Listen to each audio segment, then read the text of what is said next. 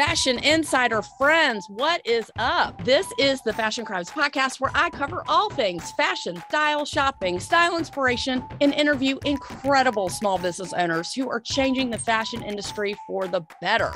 Yes, I'm the best friend you never knew you needed and the poster child for fashion over 40. And I mean way after 40. Say it with me, fashion and style are your friends, not your enemies.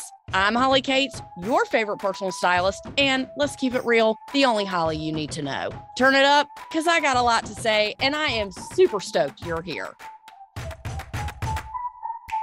I am back from New York Fashion Week, besties, and filled to the brim with fresh fashion knowledge just for you, as I attended several fashion shows to get the scoop on what designers are showing so you can get the first exclusive info straight from the runways. This week, it was a rough one, I'm not going to lie. But let me tell you, you were worth it. It rained. The heat was like being in a brick oven. The air did not move.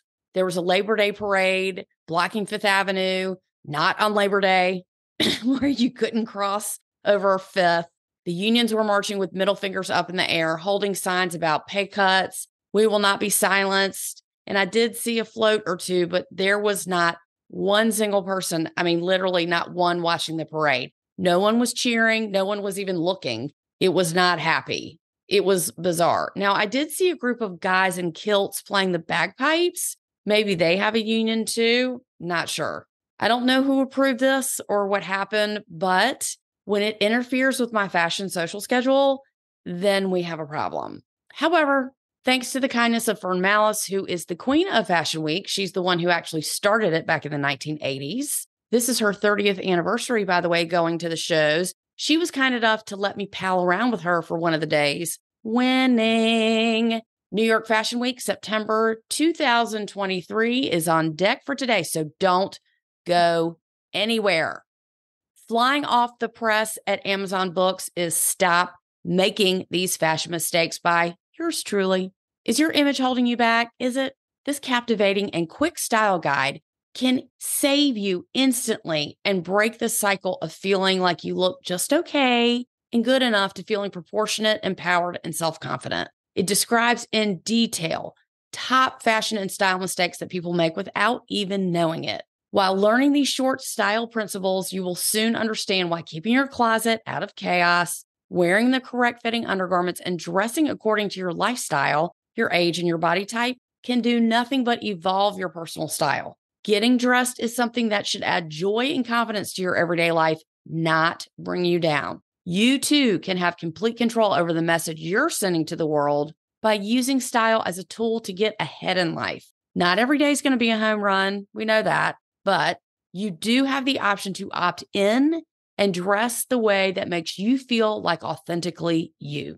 This book is the first step in your style evolution to get unstuck. I can't think of a better way to make your outside match your inside with Stop Making These Fashion Mistakes. Get your copy now on Amazon.com. Just type in Holly Cat's book or Stop Making These Fashion Mistakes and it will come up for you. It's about a 15-minute read and makes a fabulous gift. Let's be honest.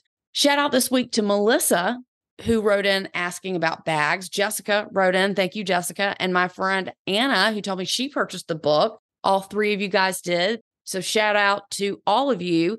Anyone else, please drop me a DM or an email and let me know so I can give you snaps for buying my book.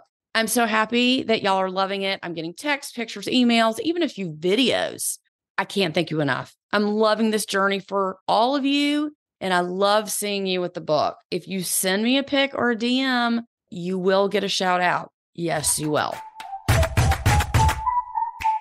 Okay, I got to New York at the beginning of the week and spent some quality time alone, setting intentions for the week and scripting out what my week was going to be like. Look at me go.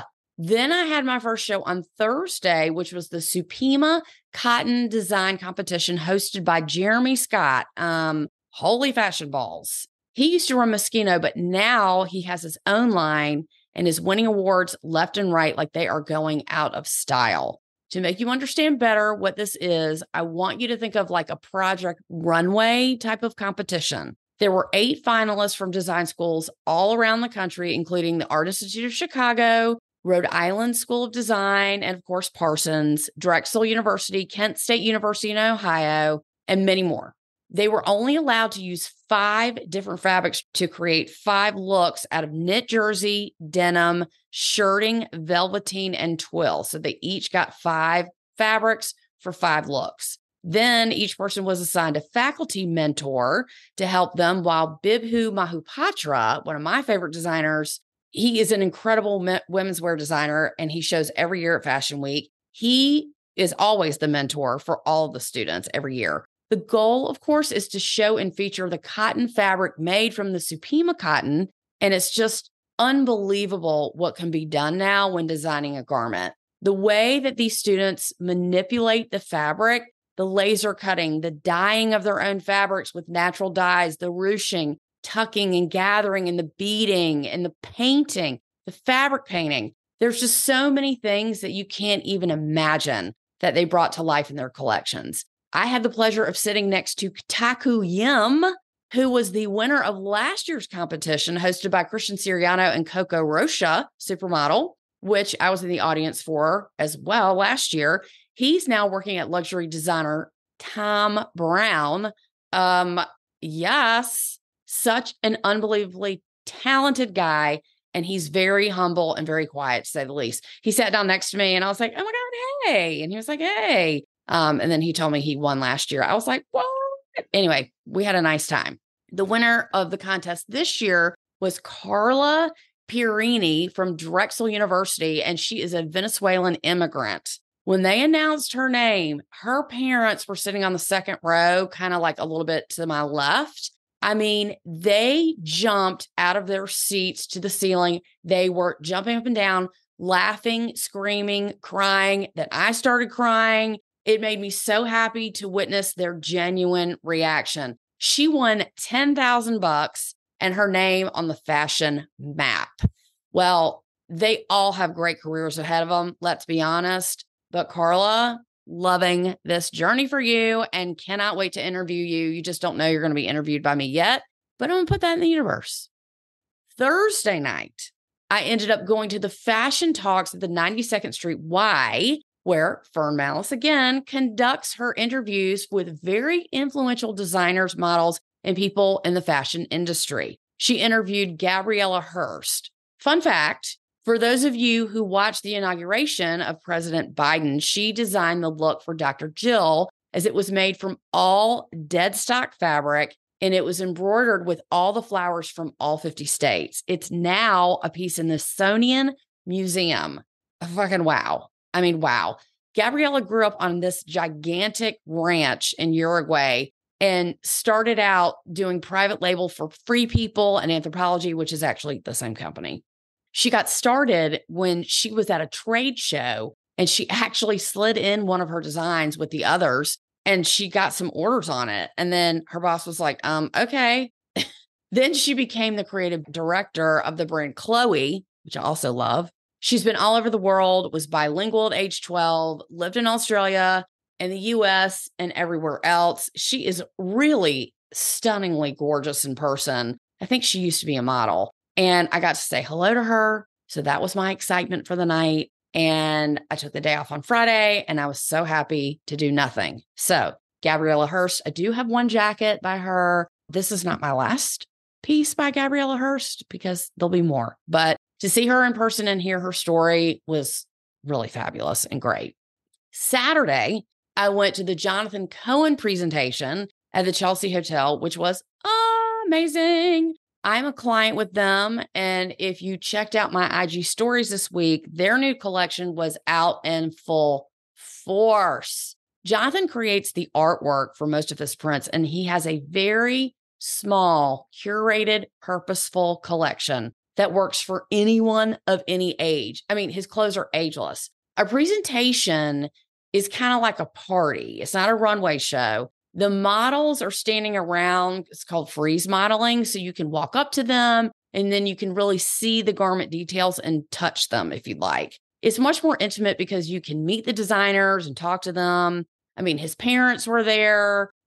His creative director, Sarah, was there. Her parents were there. So it's just a nice way to meet them in person. You can ask about the clothes and you just really get to know them and what their intentions were behind the garments instead of just watching, models down the runway. The models walk past you on a runway show and then that's a wrap. So a lot of designers opt for a presentation because it's not only a lot less expensive, but then they get to know the people that are there, make connections with them, which is a really great way to sell clothing because that is the ultimate goal, is to sell. Florals are really his thing, and he's starting making shoes, which really makes me happy. And let's just say I might or might not have a pair of boots on the way coming from their new collection. Also, their dress, which is what I think was their signature pattern, they had coffee cups made with the same pattern. It was really cute. For more on Jonathan Cohen, stay tuned for my stepson Zach's rehearsal dinner dress for me, as my dress will be coming from them, Jonathan Cohen, as they're making it right now as we speak. I love to buy from really nice people and support small brands, obvi, and that's what they are. We were at the Hotel Chelsea, and I'm killing time before the Proenza show at 12. And, we were only 15 minutes away, and in walks Fern Mallis. And I was like, hey, where are you off to from here? And she was like, I'm going to the Proenza Schooler show. Would you like a ride? I was like, I sure would. And that was the universe looking out for me. And God, due to the fact that there was a Labor Day parade, not on Labor Day, and her driver was charming the cops on the street. He's actually law enforcement. He was like flashing his badge to let us cross Fifth Avenue. I mean, the Proenza Schooler show was like trying to get out of a maze. It took us 40 minutes to get there and it was 15 minutes away. Anyway, Proenza Schooler was next. And this is one of my top designers that I wear and I love. It was at the Phillips Auction House, which was just a blank room with super bright fluorescent lighting. The clothes were very simple this season with lots of flowy fabrics and neutral colors. This is a brand that I highly recommend to people as the lines are super modern and very unique. You don't see anything like it on most people. They also have a slightly lower price line called Proenza White Label if you're interested in trying it. This is a great option too to see if you like the fit and the aesthetic of the brand without spending a ton. Love the girls who work there and also love buying from a brand with such great customer service. After Proenza, we went to have a very overpriced fancy lunch at the Armani store. Just got that memo that there's a restaurant on the top floor of the Armani store.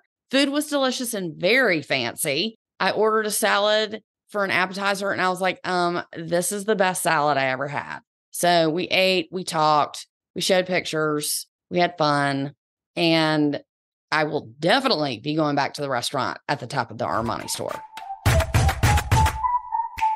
The Kooples, Rag & Bone, Veronica Beard, Saks, Bloomingdale's. It's possible to save money on these luxury brands and many more. Here's the secret. Shop with Rakuten to get the best deals on the designers you love. You can get cash back at over 4,000 stores, so you can save on the occasional splurge and on everyday items like beauty and home essentials. Plus, you can stack cash back on top of other deals like store sales, loyalty programs, and credit card points. With Rakuten, you know you're maximizing your savings. The math is simple. The more you shop, the more cash back you get. Rakuten is free to join and easy to use. So get started at Rakuten.com or download the Rakuten app today. That's Rakuten. The traffic in New York is always bad. I mean, always. But I have never seen it as bad as it was this week when I was there. Again, because I was in the car with Fern, we went down past Houston, like a few blocks way downtown from kind of like super way downtown near Canal Street. And we went to the Sally LaPointe show, which I have not seen Sally LaPointe since I first started going to Fashion Week about 6 years ago.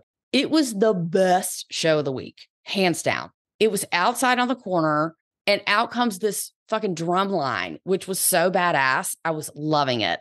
Then the clothes came out as the models walked down the sidewalk. Best line ever. She doesn't know it yet, but the Holly train is about to roll up in there to start my Sally LaPointe journey. Just saying. It was a little streetwear, centered, to be honest. But guess what? I'm going to work it out. Okay. I'm working it out. She had a lot of colored leather, white and silver, and chainmail, and the silver thigh-high boots. I mean, I would definitely classify it as more street-centered evening wear. Again, the boots. Like, I can't with those silver boots. And being in the street, it was for sure made it even more downtown chic. So listen to this. After the show, it started to sprinkle a little bit. I mean, it was so overcast and cloudy. We were like, oh my God, I hope it doesn't rain. Hope it doesn't rain. The minute the show broke and it was over, it started to drizzle just a little bit. So we went across the street to a store. And as I'm walking and crossing the street, here comes Sally LaPointe out from like where the models came out. She was like chilling, hanging out, talking to some people. And I asked her for a picture and we took a selfie together. Hello again, winning for me. So happy. And she was super nice and had like real people energy. You could tell, if you know what I mean. Like, she wasn't a pretentious bitch. She was so kind and so nice. And she looked so happy. And she was talking to some people and she was so gracious. So that just calculated in a sale for me. It pays to be nice to people.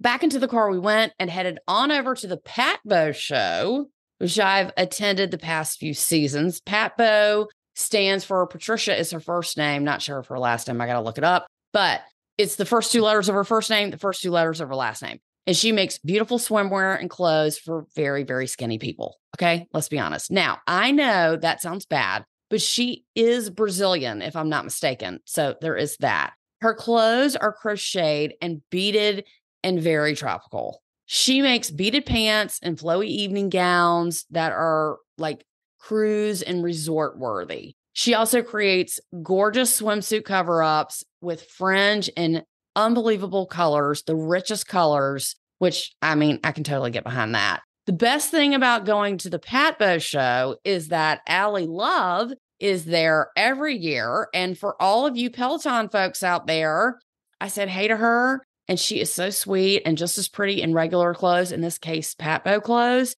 as she is in her videos. And for those of you who don't ride Peloton, she is one of the instructors. It was really great to see her in person for the second year in a row. I really wish that I could wear a Pat Bow swimsuit, but considering I need full ass coverage, I'm thinking that's like kind of a pipe dream, let's be honest, but who knows? I've never tried it. Okay. So that was the end of the day for me as I said goodbye. And thank you to Fern for helping me get around in the chaos. I was truly, truly grateful. I came into Sunday with Del Scott, who is a fashion designer out of Philadelphia, went to her show and sat right next to her mama. Okay. I'm not sure if this is her first time she's ever shown, probably not, but she does have beautiful evening wear, gorgeous collection of dresses, short and long, both with beading and ruffles. She had two dresses that I absolutely loved. One was hot pink, very low cut with a vertical, like up and down ruffles. She put it with a really wide black belt because the ruffles were vertical. It literally looked like a hot pink cotton ball. I loved it. Next, she had this very, very bold purple, bright purple two-piece top and skirt with a banded waist. And this top was one shoulder crop top with a flower on the shoulder. Take one of those, please. I did not get a chance to meet her, but I am going to interview her on the podcast.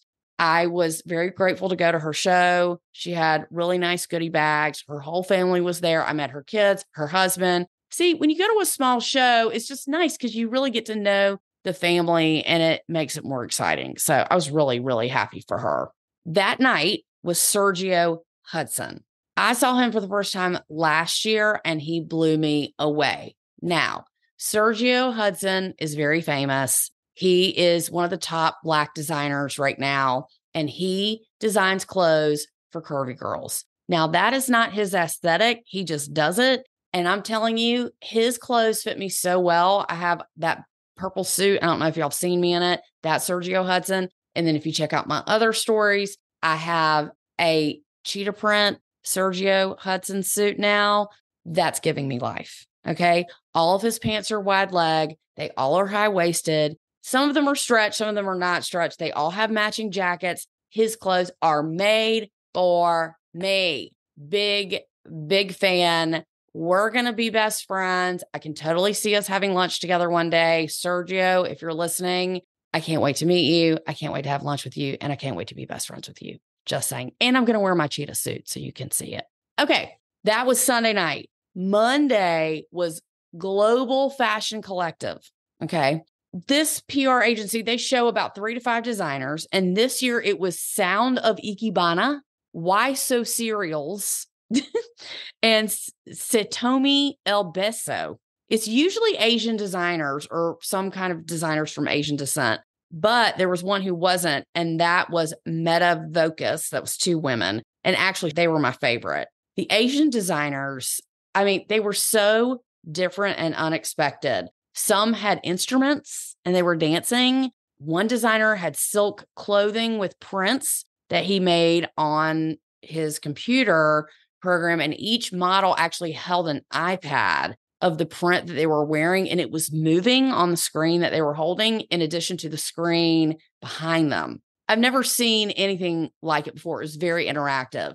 All in all, it was super wackadoo, but it was nice. It was a really nice break from the seriousness of all the other shows. It was great to see people have fun with it and actually do something different. I love the Global Fashion Collective. It is newer talent, but I like supporting small brands. So it was fun for me. Tuesday, Sylvia Tarachi, one of my favorite designers. She has a showroom with her merchandise taking appointments, and she was there. Totally got to meet her and take a picture with her. Winning again.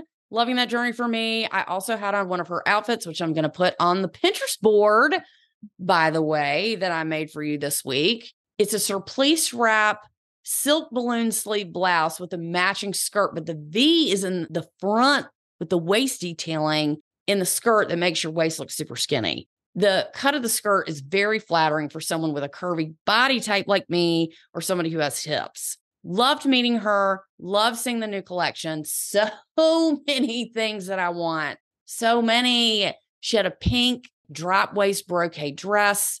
She had the same thing in a 2-piece, a top and a skirt. She does these rope necklaces that can be worn as, I think, as belts too. Very creative. Really love a designer that finds something unique to wear in a way that no one has thought of before. I know people have used ropes before, but these are colored, twisted ropes. They're just really sexy and very cool. I ended the day with Bak Mai, who is a Fashion Group International. That's a group I'm part of, Rising Star Award recipient. Basically, he's new according to the fashion industry standards. And this was his very first show. What an honor to see his very first collection ever. Good for him. Go Bak. I've met him before at the Rising Star, and he is super humble and very down to earth. His clothing was everything. Love the A-line turquoise mini skirt. Hooked me up with that. The floral abstract print dresses and the tulle. I mean, the fucking tulle. So much tulle. The room was very dark and mysterious, and the lighting was like extra. I mean, really cool. I mean, it was like a Broadway show up in there. Just wait till you see what I wore to this show, the Bak Mai show. I wore my silver Bak Mai pants that have oversized legs with a pleat down the side. I mean, it looks like a skirt, but they are sick. These pants. Check out my Instagram for pictures of all of my outfits that I wore all this week. I gave it my all this year, and I wanted to reach beyond my normal fabulosity quotient. And I hope I did that. Now, I'm soaking it all in. I can't wait to tell you about the trends and what to look for fall 2023. That's coming up next week. I did meet some potential interviewees that will be coming up, so stay tuned for that. And then in the coming weeks, I have a book signing at my bestie Chloe's new store. Her store is called Madison and Fifth in Savannah, Georgia. So I will be in Savannah at her store opening on September 22nd, selling my book and supporting women-owned businesses because that's what we do. We love women-owned brands and businesses. Thank you so much for listening this week. And don't forget to write to me. Please write to me. Hit me up. I'll be waiting for you. Hope you guys have a fabulous, fabulous fashionable week. And y'all keep it real, okay? Let me know what you want to hear. Give me some feedback. Let me know what you think about the book. Waiting to hear about feedback on that. And if you know someone who would like a copy of the book or who needs the book, it's a great gift. Y'all have a great week. Bye.